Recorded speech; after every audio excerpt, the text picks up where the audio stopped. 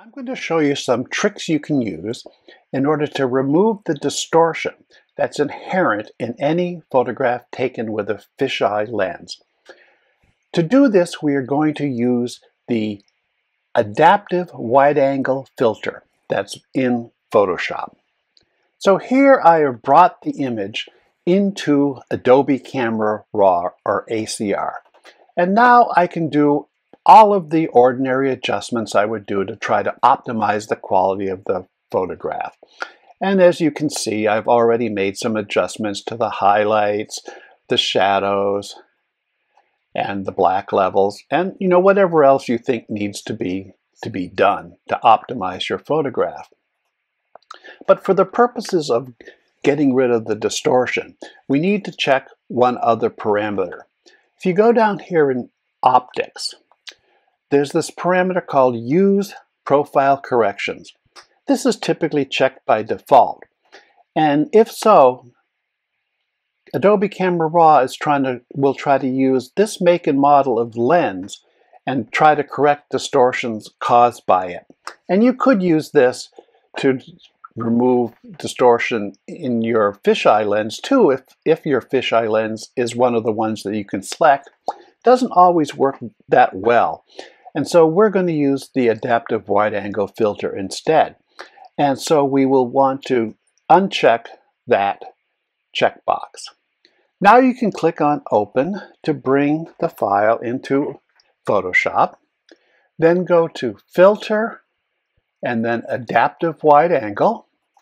And we will enter the adaptive wide-angle filter workspace. The way this program works is you can imagine your image being printed on a sheet of rubber. We're going to tell the filter that certain lines ought to be straight. And then the filter is going to distort, pull, stretch that sheet of rubber to try to force the image to match the line that we are telling it should be straight. Some preliminaries. First, look down in the lower left-hand corner, and you'll see that it was able to find in the metadata that's included in the file that I used a Canon EOS 5D Mark II to take this photograph. And as a result, it was able to set the crop factor to the appropriate value for the sensor used in that camera. You'll also notice that it was not able to identify the lens model, and so the focal length is just set to some arbitrary value. But don't worry about that, because we're going to calibrate the filter and tell it how much distortion that the lens has introduced. Since we're not going to pay attention to that, we can unclick the As Shot. We need to change the correction factor from perspective to fisheye, because we're working with a fisheye lens. I also want to make sure that I can see the entire image in my workspace, so I will bring the scale down until I see the entire image. The main tool we will be using throughout this process is found in the upper left-hand corner. It's the constraint tool, and it's what we're going to use to draw those lines onto the so-called rubber sheet that will inform the filter how much the image should be distorted. The first line we draw is going to be used to calibrate the filter. So look for a line in your image that should be straight, but is in fact ends up curved because of the distortion. And find a line that covers as much of the frame as possible. The edge of this elevated door seems like a pretty good choice. So I'm going to go to the upper right-hand corner of the door.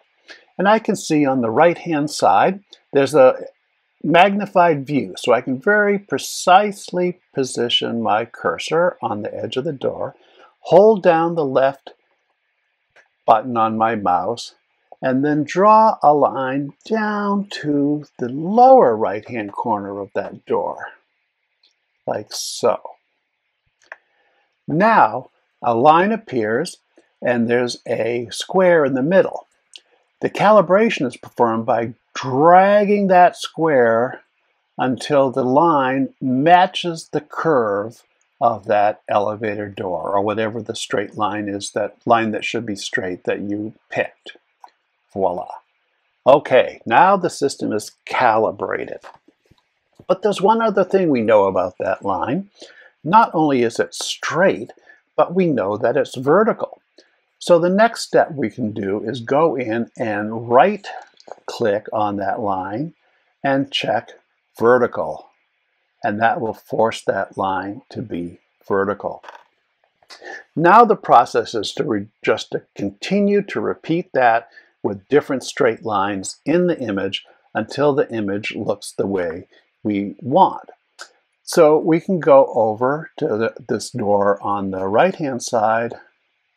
Once again, draw a line following the edge of that door. And now you can see, since the system is calibrated, it knows how to draw that line with including the distortion. So it's curved. Once it's done, that elevated door edge will be straight. Once again, we know that it's vertical, so we can right-click and click on vertical. By the way, if you know that a line is at some arbitrary angle and not necessarily vertical or horizontal, you can rotate the line by grabbing the circle at the edge and changing that. You see now the line turns to green, meaning that we have did an arbitrary rotation. But in our case, we certainly want that door to be straight, so we'll click it on straight. And it turns to this magenta color, which is used for straight vertical lines. We also want to identify horizontal lines in the image. An example might be this crease in the carpet. So we'll go from one end of that carpet to the other, right-click, and this time click on horizontal. There's not a lot of horizontal lines in this image, so it's a bit tricky, but I can find some due to patterns. For example, I happen to know that the elevator doors are directly opposite each other. So this line connecting the tops of the elevator doors also should be horizontal. I also know that the doors at the front of the corridor should be horizontal and vertical, but they're kind of tiny, so I can't do things very accurately there. No problem, I can go over to the toolbar and pick up the zoom tool and zoom in on that area. Go back to the constraint tool, and now I know that the top of the doors should be straight and horizontal, as should the bottom of the doors.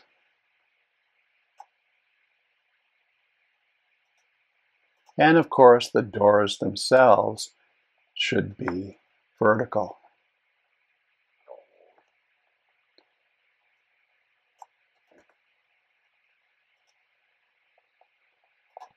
I can use the shortcut keys, the same shortcut keys you use in Photoshop, i.e. Command plus and minus on the Mac, Control plus or minus on a PC, to zoom in or out. Now all we have to do is to continue to find lines that we know should be straight and draw them, even if they're not vertical or horizontal, just knowing they're straight. So this edge of the ceiling ought to be straight. So we can draw that line and let that be straight. Same thing on the other side.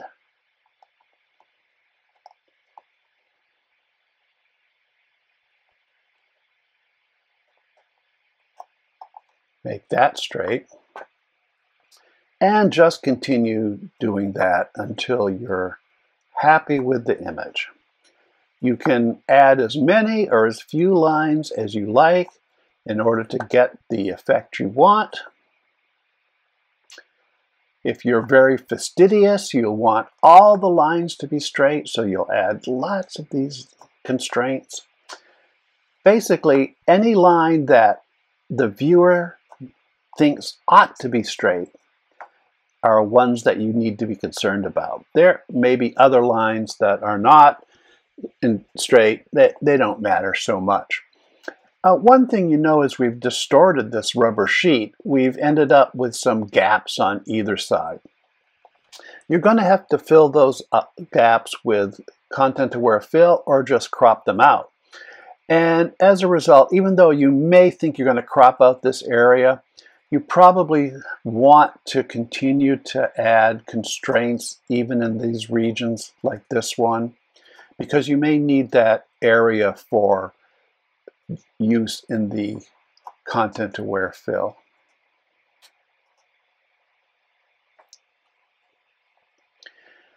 Okay, it's starting to look pretty good. I might want to zoom in and check some of those doors that are closer to the entranceway and make sure that those all look straight and vertical.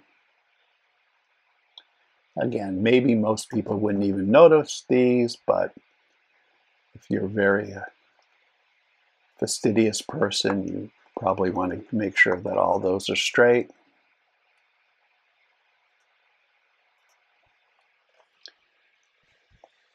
Okay, it's starting to look pretty good here.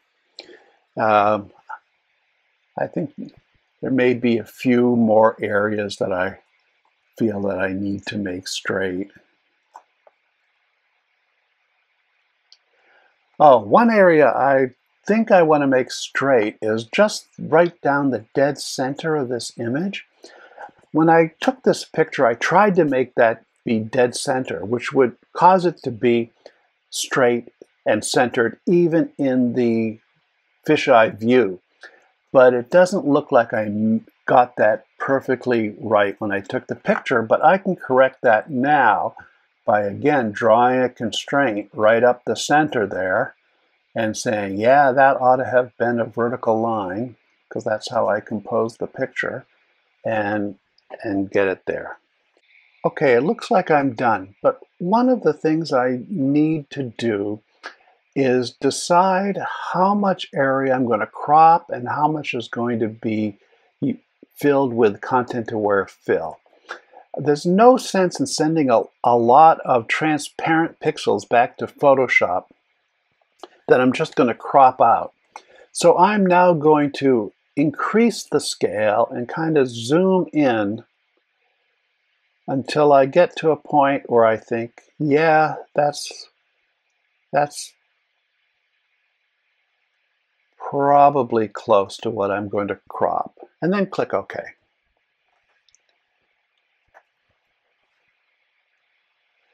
Now I could fill in some of these areas, say up here near the top, with content-aware fill by selecting that transparent area, doing Edit, Content-aware fill, and select. I think that all of this area is quite acceptable.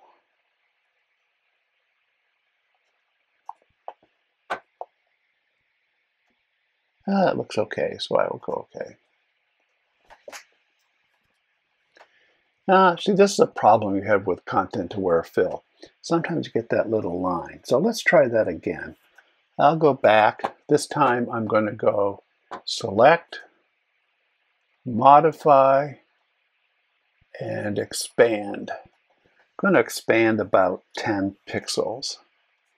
Now I'm going to try content-aware fill. I'm going to take out this part of the door because that's not appropriate. But the rest of this area kind of is.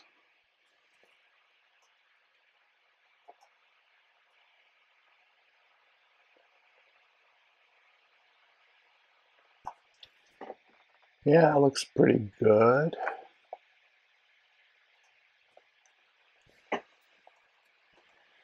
Okay, it didn't do a great job here. I could try to fix that up, but you know, honestly, I feel like just cropping it would be fine at this point. So I'm going to just crop out that part there. I'm not even going to try to fill these areas. Those would be very hard to fill with content aware fill. It'd be a lot of fixing up to do. The bottom looks okay. And there we are with the final photograph. And of course, at this point, we can add whatever layers, adjustment layers we want. Maybe bring up the shadow areas. And play around with it as much as you want. So thanks for watching, and I hope this is helpful.